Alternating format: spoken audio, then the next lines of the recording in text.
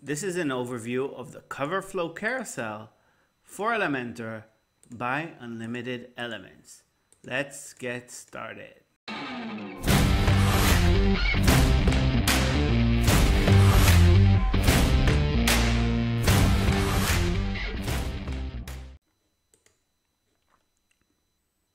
Hi, and thanks for joining. It's Amit from Unlimited Elements, the widget library for Elementor. And in this tutorial, I'm going to show you how to use the Coverflow Carousel for Elementor by Unlimited Elements.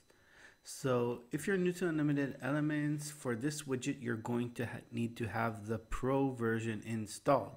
If you don't have it yet, you can jump into unlimited-elements.com, jump into pricing, choose your plan, and download the plugin. Once you've downloaded the plugin and installed, activated your Pro license, over here in the search bar, you can search for Coverflow, and it will find the widget that you want to install. Hover over the widget, click install, and now it's available in the widgets pane inside of Elementor. Let's jump to a new Elementor empty page. And over here, I'm going to click on the widgets pane, widgets library, and I'm going to search again for Coverflow. Awesome, we found the widget. Now I'm just going to click on it and drag it inside of one of my columns on my canvas. And this is the widget itself. It's a really awesome Coverflow effect with a couple more skins, and I'm going to take you over all of the different layouts and show you all the different settings, how you can set this up and how you can style it just for your website. So you can see it's built from an image and a content area. The content area has an icon, a title, text, and a call to action button, and you can also change all of this content area into an Elementor template and load any template that you want inside of the carousel. First setting first. So the first setting is for style. So we can change the style, for example, for Coverflow to carousel. And you can see it's also sort of a Coverflow carousel, but with a different skin. It acts a little bit differently. You can play around with these. This one doesn't have a reflection, and the other one did have a reflection, so you can play with those. Wheel is a really awesome effect, sort of like a type of a wheel effect. And I like to use this one only with images, and when it's full width. You can see a demo on our demo page. In the description, there's going to be a link, so if you want to see that, you can do so. And there's a really nice skin that's called Flat Skin, and also really awesome. It's even more flat, doesn't have like the 3D effect, but really cool. The next setting is for content layout. So we can choose if we want the content to be under the image or an overlay effect. An overlay effect means that only once you hover over the image, you will see the content itself. So that's how that works. Now we're using the flat style, and the spacing is -half. I'm going to change the spacing to 0 just so the images don't overlap, and you can see how cool that is. Now if you want to change the spacing, you can use your up or down arrows. So for example, let's go for -0.1, and you can see that there's less spacing between the images, and you can play around with that until you get the exact spacing you want. Let's jump back to the Coverflow skin, and maybe let's add less spacing till we get something cool. I think that looks awesome. And let's push that back down, the content. Awesome. The next part is for loop. So right now you can see that once you get to the last item and I click next again, it will jump back to the first item. If you don't want that to happen, you can turn off loop. And now once you get to the last item, you can't move any further. Clicking on an item switches to that item. That means that I can click on a specific item and it will jump to that exact item. So you can enable this or disable this. I like it when it's enabled. And you have an option also to navigate with your keyboard. And I can't really show that because you can't see my keyboard, but in general, you can use your left and right arrows to navigate between the different slides. Scroll wheel is for the wheel on your mouse. That's also hard for me to show, but right now I'm using my scroll wheel, and you can see that it's navigating between the different slides, which is really, really awesome. And touch is for mobile devices, for example, your mobile phone and maybe an iPad. So that's really awesome. The next part is for start item index. So if this is left empty, actually, we're going to show the middle slide at the beginning, but that's not always the case. Sometimes you want to start from your first slide. So to use the first slide, we're going to need to use its index. The index encoding is 0. So I'm going to put in 0 over here, and now you can see that the start slide is the first slide. If I wanted the third slide to be first, or the fourth one, sorry, I will put the number 3. And right now it's going to be the fourth slide.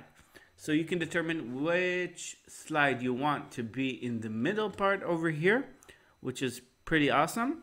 Transition duration, so that's just for the transition between each slide. If you want that to be higher, this is in milliseconds. So right now it's half a second. And navigation. Navigation is really important.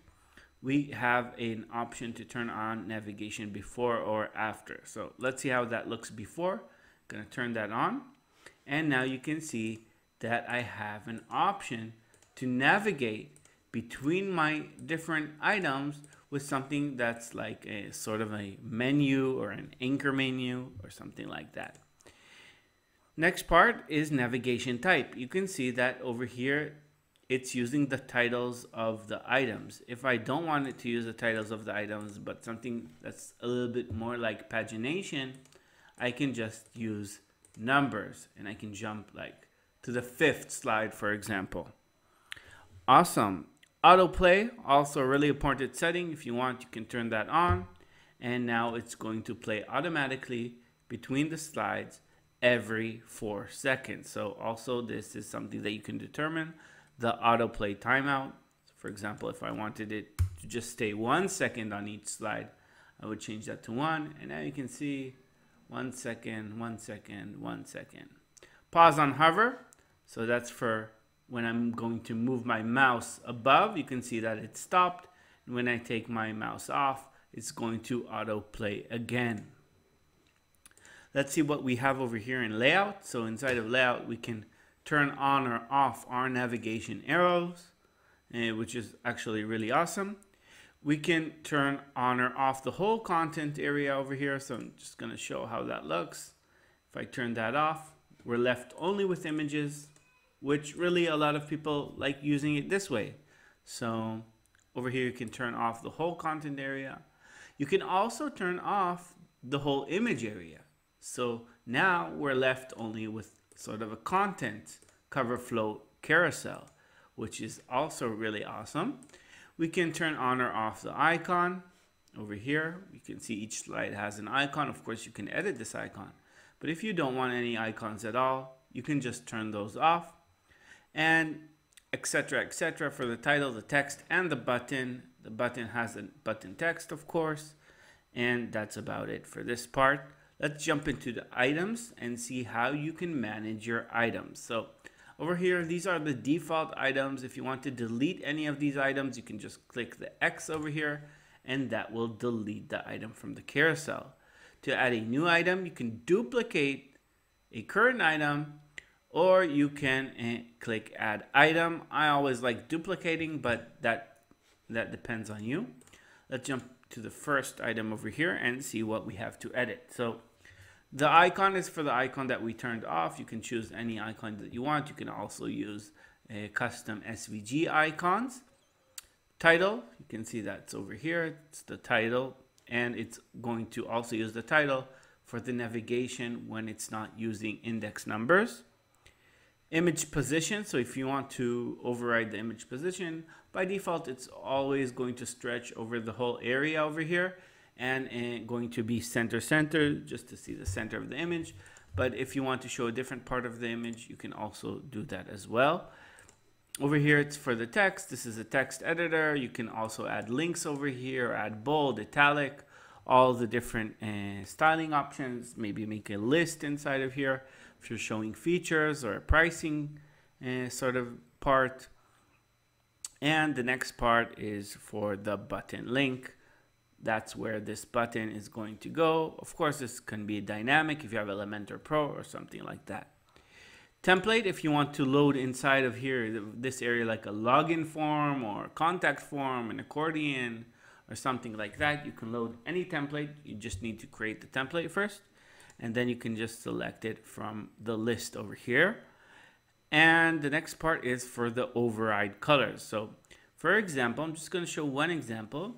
If all my slides have white color for the text, the title text, I can override that just on this specific slide and make it on this slide red. So the overrides that we have optional right now are for the content over here, the content background, the title text, and the text color. So 3 types of overrides that just makes really cool effects on your website, and you can override any of those colors. Let's jump into the style tab, and I'm not going to hesitate on this too much, but first one is for item width. So right now you can see the width is 300 pixels, and you can change the width to whatever you want. Make sure you don't make it too wide, because at the end of the day, it's going to be also on mobile, or you can override the width on your mobile device. So for example, if you want, you can make it 500 on desktop, and then on mobile just 200 pixels, just so it fits in. We can add some radius just to make the corners rounded over here. We can add a border, a shadow maybe if we want to. Really flexible. Image height, you can change the height of the image over here to whatever you want, and add a border to the image. Change the image fit from cover to contain. Maybe you want to change that, and etc. We have all the styling options, typography, colors, border radius for all the different parts, and that's about it. So I hope you found this tutorial helpful, and I'm going to see you in the next video.